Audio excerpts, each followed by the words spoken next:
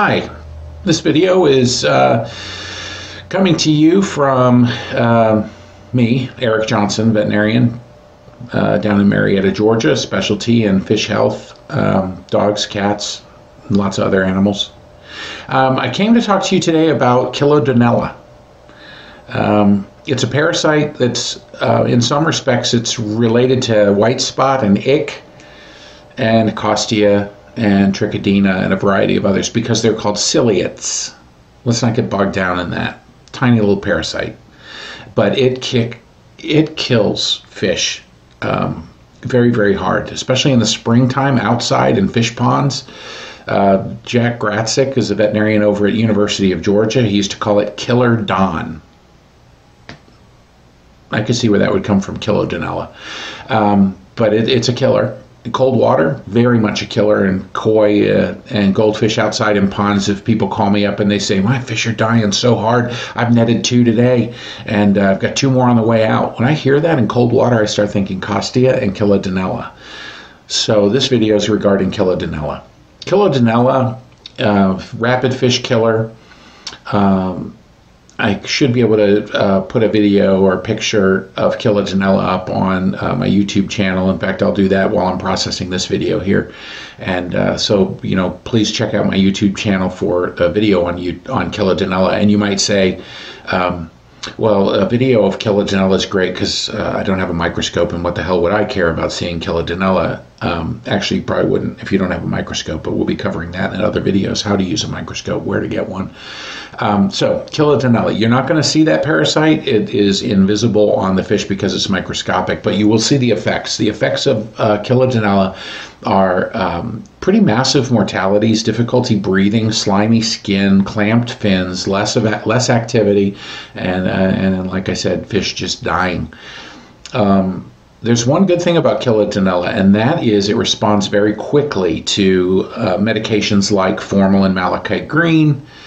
I'll do a video on formalin malachite green.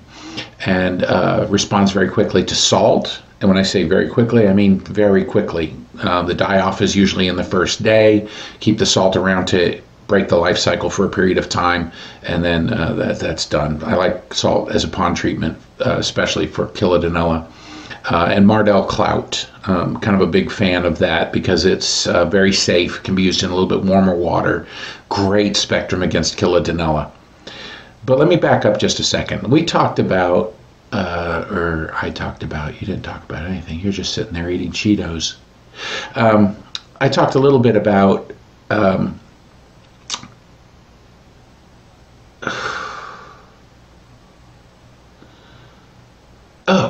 symptoms. Sorry, that's what happens when you get older.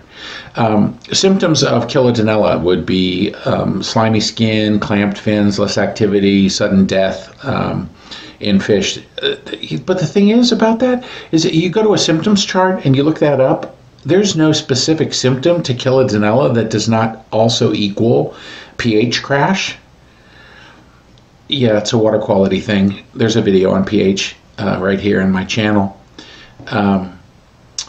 But so water quality deteriorations like high ammonia, high nitrate, the 3 videos I've got out right now on the YouTube channel called Silent Killer 1, Silent Killer 2, Silent Killer 3, those are water quality issues, and they look exactly like Chilodonella.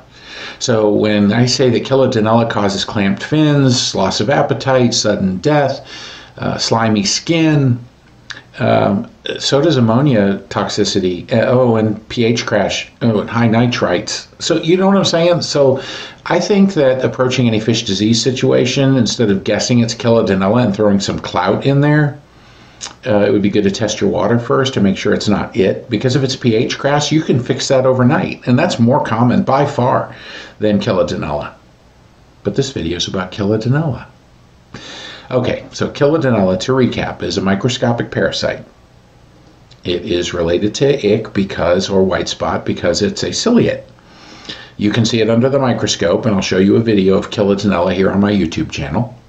You can treat that with salt, or formalin malachite, or Mardel Clout.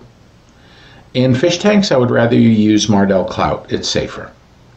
And actually, if you're just guessing about ciliated protozoan parasites like ick and Chilodonella and costia and trichodina, I would rather you use clout for those, because the spectrum is very broad and it's very safe, and you can use it on fish that are pretty sick and it won't just push them over the edge.